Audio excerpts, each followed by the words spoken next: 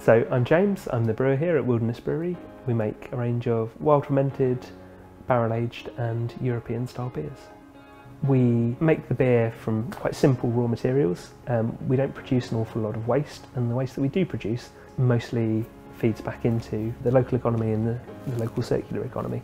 The grain we use, which is the bulk of our ingredients really, we extract all of the sugar from that and then feed that back to a local pig farmer. We use hops predominantly from the UK, some grown as close as Herefordshire, which is only a few miles down the road. We use some from further afield, but in small quantities. And then when we come to packaging our beer, we use higher quality cardboard for when we're sending out bottles and cans in package. We pay a bit more for things that are at least sort of 70% recycled content to start with.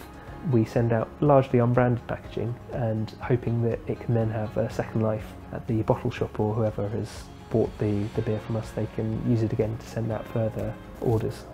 We use glass bottles, aluminium cans, both which can be recycled, and the glass bottles especially can come from recycled feedstock, so that's hopefully our way of keeping the inputs into the process as low as possible. Yeah, a difficult decision for us at one point was we were putting all of our beer into bottles.